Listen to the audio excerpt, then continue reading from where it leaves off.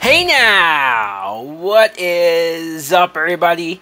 My name is Mike Brown, aka Review King MB, and I just got back after seeing Oppenheimer, the newest and latest film presented to us by Christopher Nolan. It's a 2023 film, and I went into the earliest showing for this movie. I'm talking 11:15 in the morning. Because I knew it was long. It was 3 hours long. I still got out at like 2:50. Like, this will take up a lot of your day, but is it worth it? I will say that after watching the film, I enjoyed it. I did. Now, did it have to be 3 hours long? Could they have taken out 15 minutes here, 10 minutes there? Could this movie be 2.5 hours and probably be just as good? Yes.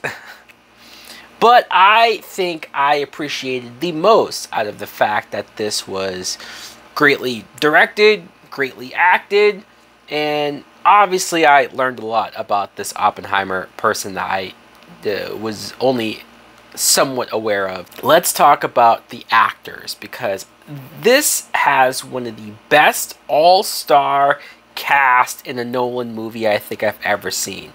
Every scene was a who's who in Hollywood. How much you can tell there were actors who were like, oh, it's Nolan, I'll come in for however long it needs, you know, even if it's nothing. Obviously, Cillian Murphy plays the lead role of Oppenheimer, and he's great. Cillian Murphy, great actor. Very cool to see him, because I think this is the first lead role that he's had in a Nolan movie, like him being the main character, and it being a true story, or at least probably as true as a Hollywood movie can. It was fascinating for me to see how, and this is really a Nolan thing. This is the Nolan style, the way Nolan wants to tell his stories, on how often he goes back and forth in time, how often he shows later points in a character's life, a person's life, and then we go back and he shows us little pieces here and there, then maybe we jump ahead, then maybe we go back to other points. This is a movie that mostly is just about talking, or mostly just about creating this bomb.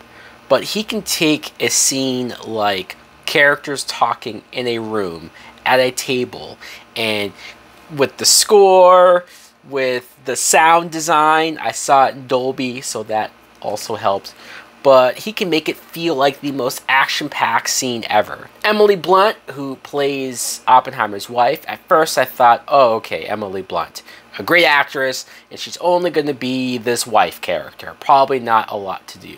But as the movie went on, she had a lot to do. She was one of the more interesting and, I think, lively characters in the film. Robert Downey Jr., I enjoyed seeing a different version of him. Matt Damon, I thought was great as well. Florence Pugh, who you could argue her whole side plot and her relationship with Oppenheimer, you probably could have deleted all of that and the movie would have been fine. But I am very okay with how much of Florence Pugh we saw in this movie. But other actors, other people, like I said, just who's who. Josh Hartnett, who I haven't seen since Pearl Harbor. Casey Affleck.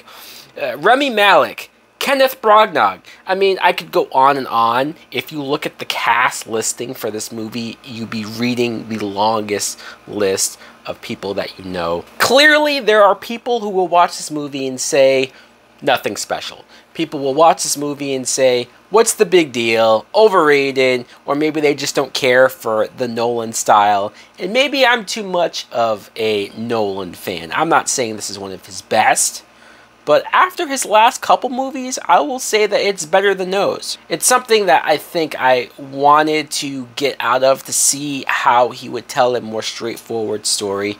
I guess similar to Dunkirk. It's a true story, so it's really just showing us the events that happen. So what I'm saying is, if you don't like Nolan movies, if you don't like the way Nolan presents his stories, or his characters or his presentation. I don't think you'll get a lot out of it. I don't think you'll enjoy it as much, and I get that. I'm not really here to argue, right? But I will say that I enjoyed it for what it was. Is it long? Yes. Did it have to be this long?